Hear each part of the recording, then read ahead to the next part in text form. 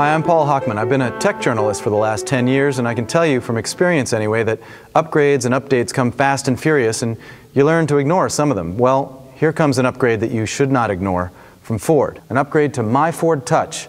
And here to talk to us about it is Gary Jablonski, Product Development Manager. Gary, you have a lot of explaining to do. Okay, let's see how I do. All right, let's start with the idea of an upgrade. A lot of people think of it as just software. But some people who have seen how powerful this new upgrade is have actually said in some ways they're getting a new car. Yeah, and we're excited that customers are reacting that way. Right? So the upgrade is really substantial, both in terms of the performance of MyFord Touch, as well as its appearance and the way it feels when you use it. Right? So we're really not surprised when customers' reaction is that there's something brand new in my car now. So it feels new and it actually looks new to you as far as you're concerned? Yes, very much. So what's one of the first things that people are going to notice when they go from the old MyFord Touch, if you will, to the new MyFord Touch? So the performance upgrade that we're doing for the MyFord Touch systems is probably the biggest upgrade that we've ever done. Right? And it's big in two ways, what we've done to the product and also the way we're offering it to the customers. From a product perspective, they're going to see extraordinary improvements in performance, right? Whether it's responsiveness to the touchscreen or the amount of time it takes for the system to start up in the morning, the way the navigation system performs, the way voice recognition performs. We have found ways with software technologies to be able to increase the speed of the system really across the board. And the other thing from a product perspective they'll notice is a significantly freshened and changed user interface.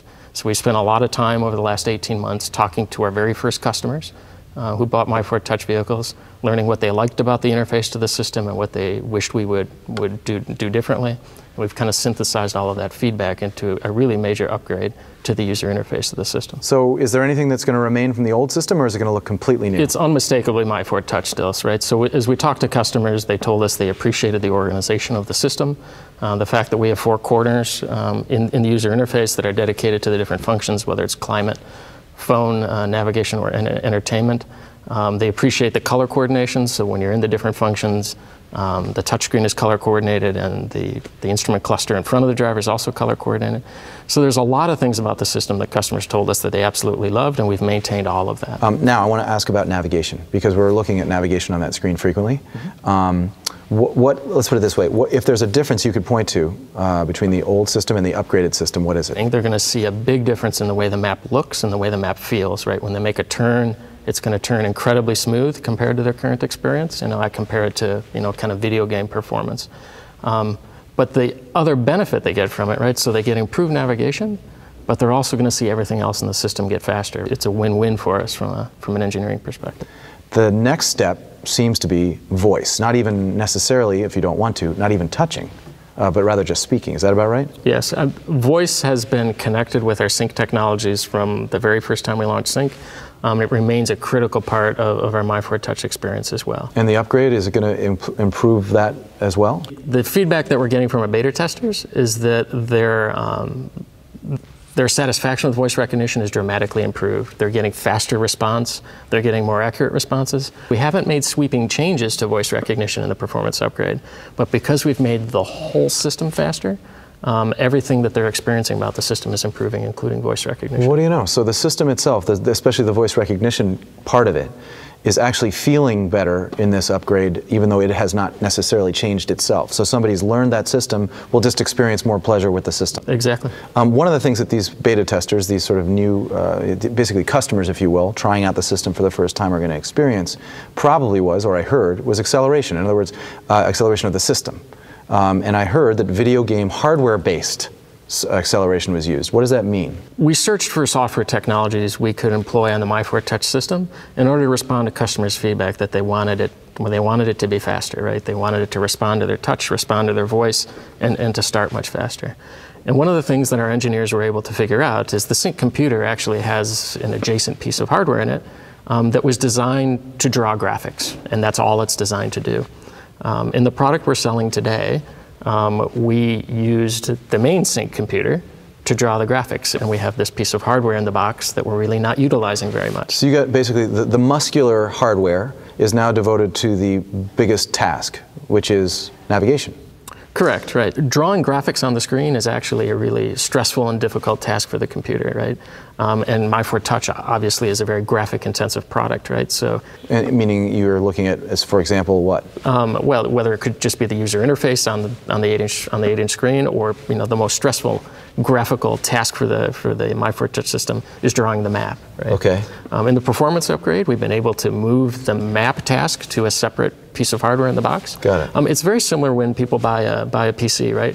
Often the specifications for a PC will talk about the graphics hardware that's inside the box, and if they're a gamer, right, they want the latest available graphics technology in the box. So I've used the touchscreen, and I've noticed that you actually have to press pretty hard on the touchscreen, unlike, say, an Android-powered phone or an iOS. What's the difference? It's different because we use a completely different technology in the car.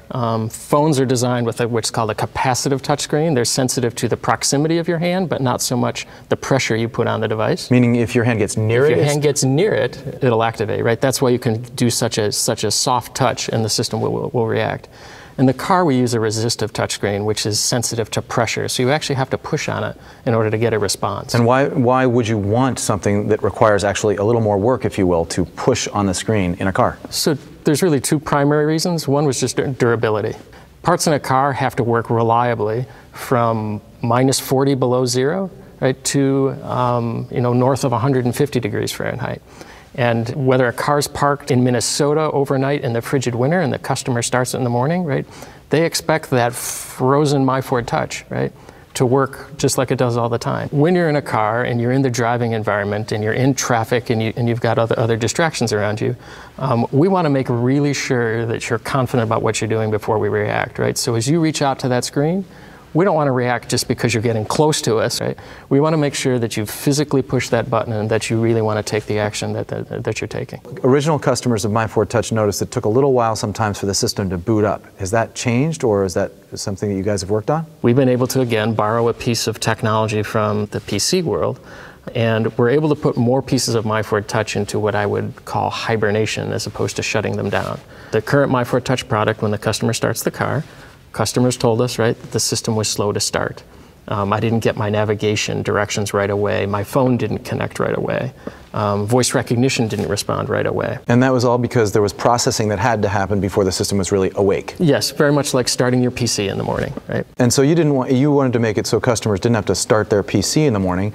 They actually literally touched something that was sleeping or was hibernating and was almost instantly awake and ready to go. Exactly. We looked at the analogy of the PC and the difference between shutting down a PC and hibernating a PC. Yep.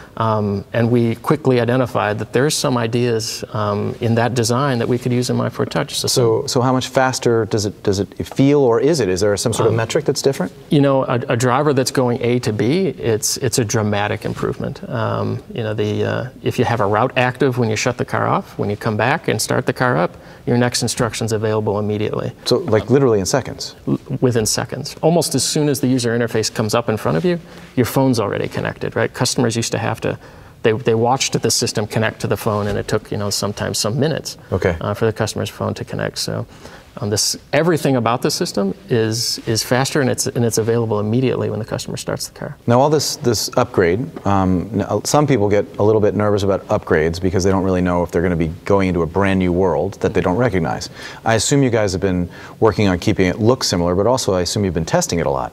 And one of the things that we discovered is we actually can't think of everything customers might do, right? The system is so complex, has so many features that could interact with each other, right? That the only way to really know for sure is, again, we borrowed a concept from other software industries. We borrowed the concept of beta testing. We've allowed 1,000 of our employees who drive MyFord Touch vehicles to get a preliminary version of the software.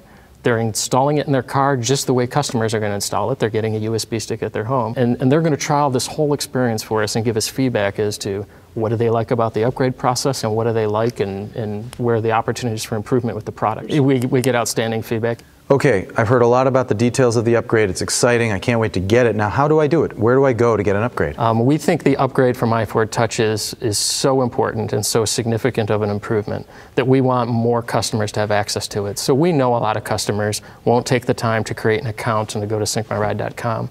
So for the performance upgrade, we're mailing the update to their house. So the customer will get a package in their home with a USB stick that has the upgrade already loaded on it, a new SD card with new map data for their navigation system if they have a navigation-equipped vehicle, and some instructions for how they can do that upgrade in their driveway. So got it. So they're really going to get the whole package literally in one envelope, if you will.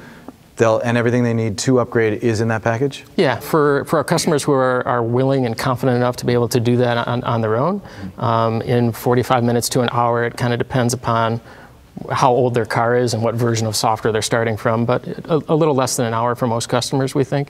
They can get the update done. If they're not confident doing it on their own, or for whatever reason they want some help, we also offer that they can take that package to their dealership, and their dealership will help them do the installation for them. Gary Jablonski, thank you so much for taking time. You're welcome, Paul. For more information and updates, go to syncmyride.com.